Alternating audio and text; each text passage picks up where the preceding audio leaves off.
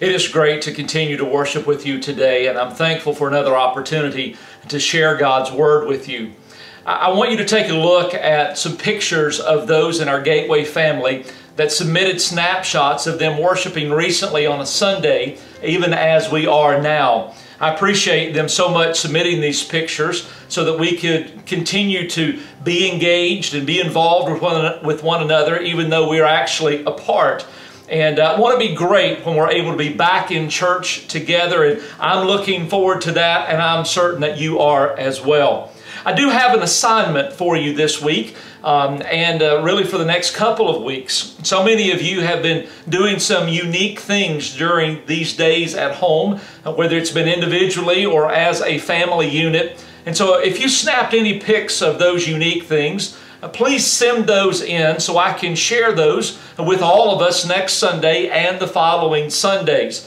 And so if you have something planned this week or next, please make sure to take a quick picture of that and send it in as well. You say, well, what exactly are you talking about? Maybe you painted the kitchen while you've been at home.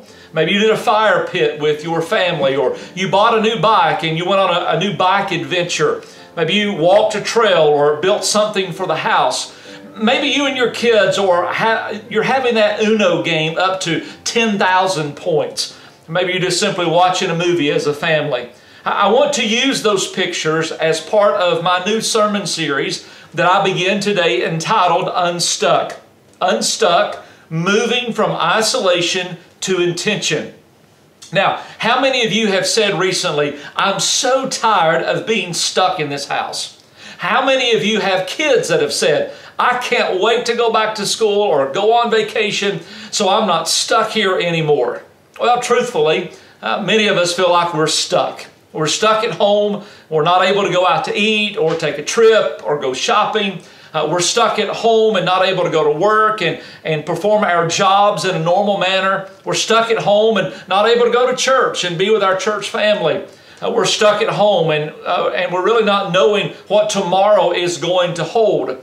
And so while my intent in this new teaching series is not to show you how to get out of the house and be more productive, or to reveal to you some inside information that I have about when we're all going to go back to work, I do want to share with you that God can use these days to impact our lives. And I do believe these quarantine days have value. And I believe that we can grow spiritually during them. So is it possible to change our thinking and actions from being in isolation to that of living with greater intention? I believe the answer to that is yes. And so throughout this series, we will look at some in the Bible that faced isolation days and how God used those days in very powerful ways. And through their example, perhaps you will get unstuck and move from your isolation to greater intention. And so we begin with none other than Jesus, fasting in the wilderness for 40 days in Matthew chapter 4 and facing temptation by the devil. And so how did Jesus move forward? By using His sword. And so the challenge before you today is this: use your sword.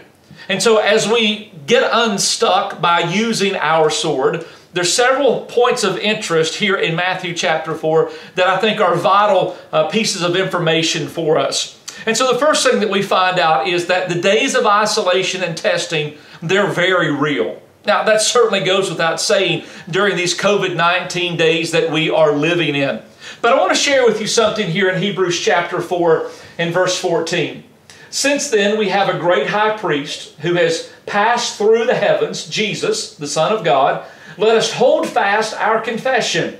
For we do not have a high priest who is unable to sympathize with our weaknesses, but one who in every respect has been tempted as we are, yet without sin. We learn from these verses that Jesus knows what we are going through today, and that He is our supreme example to follow. And so as we have our Bibles open in Matthew chapter 4, read with me in verse 1 and verse 2. Then Jesus was led up by the Spirit into the wilderness to be tempted by the devil. And after fasting 40 days and 40 nights, He was hungry. There are three phrases in verse 1 that I think that are important for our study. If you'll notice there, led up by the Spirit. Jesus made himself wholly available to God in order to be the channel through which God's power could be perfectly expressed in terms of a human life. He was led up by the Spirit into the wilderness. Now, the wilderness of Judea was a hot, barren, and desolate area that extended west from the Dead Sea almost to Jerusalem. Mark tells us in Mark chapter 1 that Jesus also faced some wild beasts in that wilderness. And then Luke tells us in Luke chapter 4 that Jesus was indeed without food for these 40 days. So nowhere in Palestine could Jesus have been more isolated or in less comfort. So he was led up by the Spirit into the wilderness, then to be tempted by the devil. Simply put, Jesus was being enticed to do evil. Yet what Satan intended to do to lead Jesus into sin and disobedience, God used to demonstrate Christ's holiness and His worthiness. And that's God's plan for all of us as His children. Dr. John MacArthur makes a great point here. He says Christians cannot be tempted in a way that God cannot use for their good and His glory. James tells us this. He says, "Count it all joy, my brothers, when you meet trials of various kinds. For you know that the testing of your faith produces steadfastness. And let steadfastness have its full effect, that you may be perfect and complete, lacking in nothing." That really is God's plan and His purpose, to use times of isolation and testing as a means of strengthening our faith in Him and of our growing stronger in righteousness. You might think of it this way. God allows testing in our lives in order that our spiritual muscles may be exercised and strengthened. And so whether the testing is by God's initiative or is sent by Satan, God will always use it to produce good in us when we meet the test in His power. There's a poem that Sue Knepp wrote a few years back, and she simply writes this: "Lord, sometimes you have to break me so you can rebuild. Wound me so you can heal. Let me walk in darkness so that I can see your light. Let me be confused so I seek your truth. Let me feel emptiness so that you can fill me. Let me be lonely so I can see what a friend that you are. Lord, sometimes you have to let me learn the hard things so that I can be a gentle teacher. Lord, you have to let me be void of feeling, so I must walk by faith. Lord, sometimes you have to take away my future plans," she writes, "so that you can teach me to live one day at a time. And then, Lord, sometimes you have to show me the futility of life, so I will see that everything is lost compared to the surpassing value of knowing Christ Jesus, my Lord." Isolation and testing, they're real. And we know that, and Jesus knew that, providing us an example to get unstuck. But in addition to that testing and that isolation, we also find out today that the devil is sure to tempt us to fall. Here again in Matthew chapter 4, Satan uses 3 temptations to test Jesus. Each one was designed to weaken and to destroy the Messiah and His mission. So we go back to our Bibles, Matthew chapter 4. Notice temptation number 1 found in verse 3.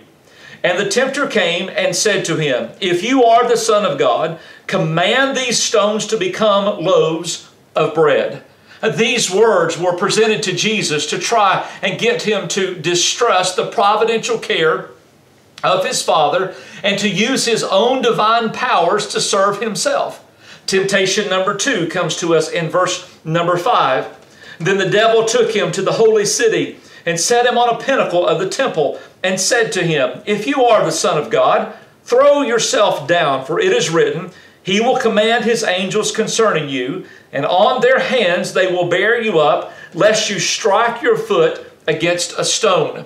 This temptation was to presume on the Father's care by putting Him to the test. And then temptation number 3 comes to us in verse 8 and verse 9. Again, the devil took him to a very high mountain and showed him all the kingdoms of the world and their glory. And he said to him, "All these I will give you if you will fall down and worship me." The final leading here was for Jesus to renounce the way of God the Father and to submit to the way of Satan. These temptations were very much real and very designed to get Jesus to fall during a time when he was very vulnerable. The temptations came directly after Jesus was baptized. We read about that in Matthew chapter 3, which certainly was a spiritual high in Jesus' earthly life. And they also came at a time when Jesus was isolated in the wilderness, as we've pointed out. And they came at a point of physical exhaustion and emotional weakness. Jesus had not eaten for 40 days and he was hungry. All carried the intent of distracting Jesus from what was important, carrying out the mission of the Father in his earthly ministry that is just now beginning. So listen this morning. Satan knows when we are weak, whether it be a high or a low time in our lives. And he will do whatever he can to bait us or trap us to make us fall. We have to be careful. We have to pay attention. For these days of quarantine can be just that bait or that trap of temptation that leads us to sin. It's been said, unless we have within us that which is above us, we shall soon yield to that which is about us. And that's so true.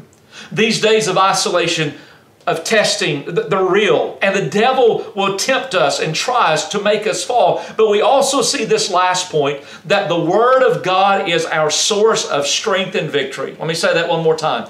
The Word of God is our source of strength and victory. The sole resource of the Lord during Satan's temptations was the Word of God. And may I add, it is the weapon that Satan fears more than anything else in this world. Notice that Jesus responds to each temptation with, "It is written," referring to the Word of God. Now, we go back to temptation 1 that's found there in verse 3. Satan says, "Jesus, if you are the Son of God, command these stones to become loaves of bread." Now notice in verse 4, Jesus' response. But he answered him, "It is written, man shall not live by bread alone, but by every word that comes from the mouth of God." Temptation number 2, we go back to verse 6. Satan says, "Jesus, if you are the Son of God, throw yourself down from the very top, the pinnacle of the temple." And then he adds, "It is written, he will command his angels concerning you, and on their hands they will bear you up, lest you strike your foot against a stone." Jesus responds to that in verse number 7. And he says, "Again it is written, you shall not put the Lord your God to the test." And then temptation 3 was found there in verse 9. And Satan says to Jesus, "All these, the kingdoms of the world and their splendor, I will give you if you will fall down and worship me." And Jesus responds there in verse number 10. He says, "Begone, Satan, for it is written, you shall worship the Lord your God, and him only shall you serve." These words by Jesus showed his absolute confidence in the written scriptures as the authoritative word of the living God. Jesus refused to be shaken in his trust in the grace and the goodness of his Father, or to take any ground other than that that's found in God's written word. Satan tried to use his powers of persuasion for food and fame and fortune, just like he does to us today. But Christ used his sword to defeat the enemy. You know, in Ephesians chapter 6, the Apostle Paul writes about the armor of God. There's 5 pieces of that armor that are strictly defensive: the belt, the breastplate, the shoes, the shield, and the helmet. But the last piece of armor is the sword. And while it can be used to ward off the blows of the enemy, it also possesses offensive capabilities as well. In both cases, it was necessary for a soldier to get rigid training on the proper use of the sword to gain maximum protection. And as Christian soldiers, we need the same rigid training to know how to properly handle the sword of the Spirit, which is the Word of God, as Paul tells us in Ephesians chapter 6, verse 17. And we need that sword because our enemy is real and powerful, and we need to be able to fight back when he attacks. The Holy Spirit uses the power of the Word to save our souls and then to give us spiritual strength to be mature soldiers for the Lord in fighting this corrupt and this evil world that we live in. Now you might ask today, how do I really use God's Word as a sword practically on a daily basis? Well, let me give you 4 quick things that I hope will be a help to you. First of all, you need to read God's Word. You need to read it. You can't use something if you don't know what it says. Purposely set aside a time to read the Bible every day. Whether it be early in the morning before everyone gets up, maybe it's late at night when everyone's gone to bed. Make preparations to do so. Select a room. Find a quiet place where there's no distractions. And then make sure that you set out to read a part of God's Word every day, whether it's a chapter, maybe it's a couple of chapters, maybe it's a reading plan that you have. And so read God's Word, but then secondly, study it. Have your materials together. Obviously, you need your Bible, but have a pen and paper to write down some things that God may speak to you about or something you want to look up. Maybe there's a devotional book that you're reading through or reference book that you have in a particular book of the Bible that you're studying. And as you read a verse or a paragraph or a chapter, find out, to ask, what does this mean? What does it say? And then go a little bit deeper in finding out the true meaning of that particular verse in the context of that paragraph or even of that chapter. And so then write down a verse or a few verses that stand out to you, something that means something. Maybe you have a question about. Maybe you need to meditate on those verses to find a deeper meaning or to realize that God is speaking to you today. And then maybe there's some verses that you just need to memorize so that you'll have it in your mind each day and be able to use later. So read God's Word, study God's Word, and then number 3, simply apply God's Word. Ask this question: how does what I've read today and studied apply to me in my life? Pray and ask God to help you to understand His Word and to apply it to your heart and to your life. And then start living it out. Start living what you're reading about and studying. So read it, study it, apply it, and then simply use it. Think about and use God's Word to control what you say and how you act in a specific way. Talk about the Bible with your family. Teach it to your family. Making application of it with them. But then realize that God's Word, it really is your source of power and victory to be able to live each day, guiding you and directing you. Jesus certainly did that, and we find the conclusion of what happened to Him in Matthew chapter 4. Notice verse 11. Then the devil left him, and behold, the angels came and were ministering to him. Satan had no more to offer. He had tempted Jesus with the 3 great sources of sin that John tells us about in 1 John chapter 2. The lust of the flesh, the lust of the eyes, and the pride of life. I like what Dr. John Phillips says about that. He says the devil had found the impenetrable armor of Christ's holiness to be impervious to all his temptations. I like how he writes that. Satan was thoroughly defeated by the Word of God. There was a TV commercial a number of years ago for Prego spaghetti sauce. The mother was cooking the spaghetti, and the pot is full of what looks like a vibrant, bright red spaghetti sauce. The aroma appears to be filling the house. The son comes up and looks at his mother that's cooking the sauce and asks, "Mom, where are the mushrooms?" She simply replies, "It's in there." "But what about the sausage?" "Oh, why, son, it's in there." "Well, what about the ripe tomatoes?" "It's in there." Prego's spaghetti sauce had a kick and a flavor because of what was on the inside. Every time the boy looked for something to explain what he smelled, his mother would reply, "It's in there." If you're looking for victory today in your life, may I say to you, it's in the Bible. If you're looking for transformation, it's already in there. If you're looking for power, it's in there. If you're looking for deliverance, one more time, it's in there. If you're looking for hope or purpose or wisdom or direction, it's already found in the Word of God. And so if you want to know and learn about what's already available to you, simply start studying the Word of God and then start using it as your sword each and every day. It's been said that a Bible that is falling apart usually belongs to someone that isn't. And it's so true. I wonder today if you feel like you're falling apart. Do you feel like you're stuck with nowhere to turn?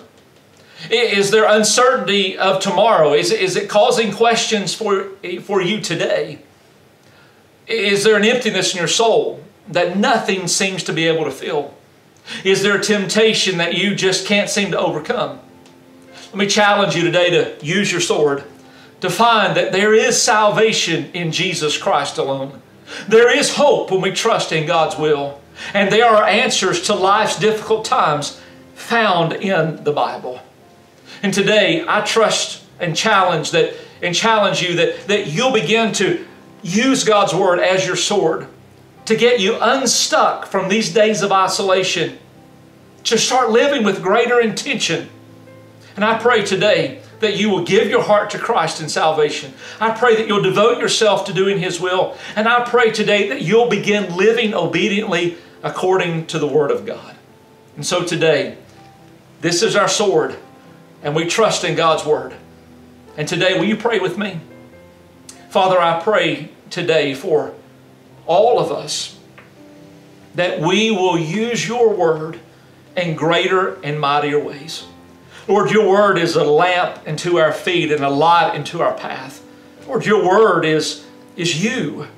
We find out about you and your love for us and your care for us and your forgiveness for us. We find out about your Son Jesus, who died and took our place so that when we confess our sins and trust in Him, we can be saved. We find out in your Word that the Holy Spirit lives inside of us as Christians to be our comfort and to be our help. But Lord, we find in your Word that there is wisdom, there is direction to lead us where we need to go and to help us during the dark days of our life. I pray today for someone who's not a Christian. May they become a believer today. May they confess their sins, believe in your death, burial, and resurrection, and commit themselves to live for you. I pray for Christians today that they feel like they're stuck. May they realize today that you are able to pull them up out of the miry clay, that you're able to be that firm foundation of which we can stand. But Lord, someone today that just may need some direction. Lord, your Word tells us that we can ask you, who gives to all of us wisdom, and you give it to us liberally when we ask in faith. Today, Lord, please strengthen our faith during these days.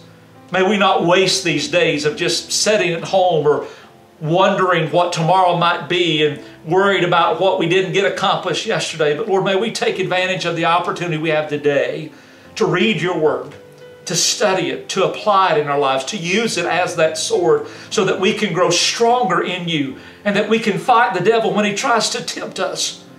Lord, we want to come out of these days of quarantine stronger Christians, stronger believers. And Lord, one of the only ways that we do that is when we grow stronger in your Word. Jesus is always our supreme example, and He used His sword, your Word, to help Him fight the devil and the enemy. And so, Lord, today as Jesus used the Word of God, how much more important it is for us to do that as well. I pray today that we'll have a greater passion, and during these days we'll start with a regular routine of reading your Word and talking about it and living it out in front of our families and talking about it with them, and then, Lord, using it to control what we say or do. And I pray, Lord, that everything is done to your honor and to your glory. Help us to move from this isolation to greater intention by using your Word as our sword. And we pray this today in Christ's name. Amen.